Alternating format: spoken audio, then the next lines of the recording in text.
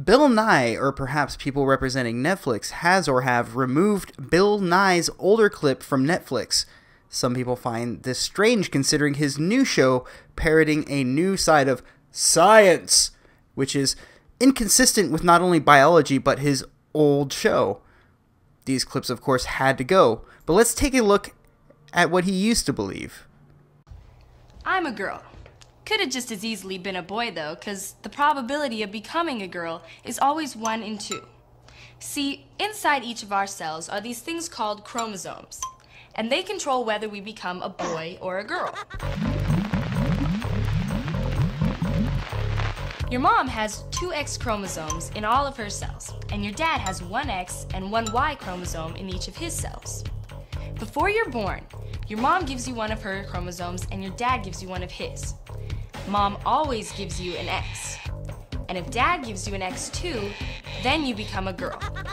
But if he gives you his Y, then you become a boy. See, there are only 2 possibilities. XX, a girl, or XY, a boy. The chance of becoming either a boy or a girl is always 1 in 2. A 50-50 chance either way. It's like flipping a coin.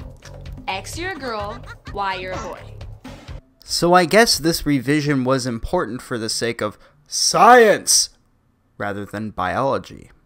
It is biological and scientific fact that most organisms on the planet, including human life, is sexually dimorphic, meaning we have a female and a male in order to perpetuate our species.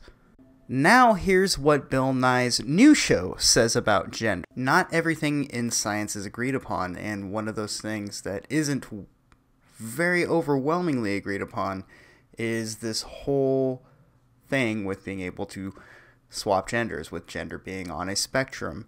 There aren't a lot of biologists talking about this, and the reason being is because organisms on Earth are sexually dimorphic. I've used this phrase before. It means there's a male and a female, and sometimes there are mutations, sometimes there are deviations, but the way our species reproduces is sexually dimorphic. We have a male and a female, and I'll let you fill in the blanks. I'm sure most of you after that know what I'm talking about. So I find it very unsettling, the idea of going back and editing old TV shows to make sure they fit in today's political climate. It has that very USSR feel to it. I just checked the episode on Netflix myself. It's an episode called Probability, and the segment has been chopped out. It is not in that episode. You can only find it on YouTube now. Found that a bit interesting.